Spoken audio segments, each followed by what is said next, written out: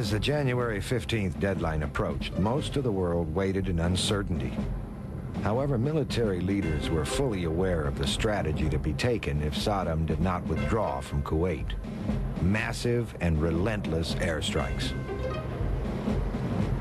For this policy of overwhelming the enemy with air power, the A-6 Intruder was perfect. It carries a massive payload by any standard.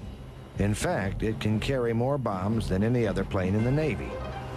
However, the Intruder does not have the luxury of operating from vast runways as does the large Air Force bombers, but it must always return to its home at sea.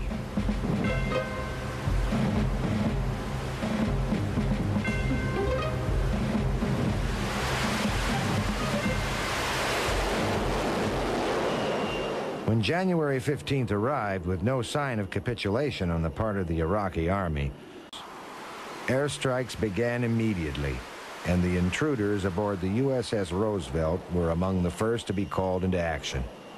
Intruder pilot Lieutenant Pete Rasnick flew in the early days of the war. It was a gorgeous day, morning, the sun had just come up. Didn't see any type of AAA SAMs or anything. Got to our target. I remember rolling in on the target and just thinking to myself, it just seems so benign. There's nothing out here. It's just like a training mission. We dropped their laser-guided bombs. I remember pulling off target, looking down to the left to see the bombs hit. I looked down, they hit the target. I looked back to the right, and a missile just streaked right up by us with a big contrail. And it's like my heart froze. I told my BN, said there are missiles in the air. Then I keyed the mic, and I tried to tell my wingman, who was now ahead of me, we had missiles in the air, but I remember my mouth was so dry, I couldn't hardly talk. But I got it out over the radio. We had missiles in the air.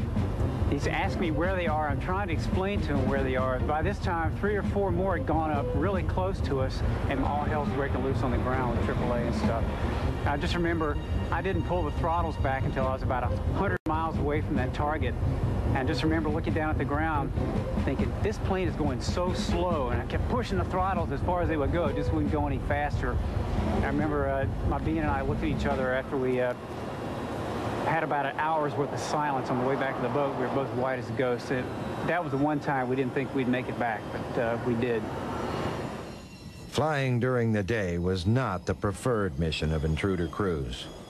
Unlike the high-flying B-52s, Intruder pilots did most of their attack work at low levels, well within the range of Iraqi anti-aircraft artillery. Because of this obvious danger, the Intruder does its best work at night.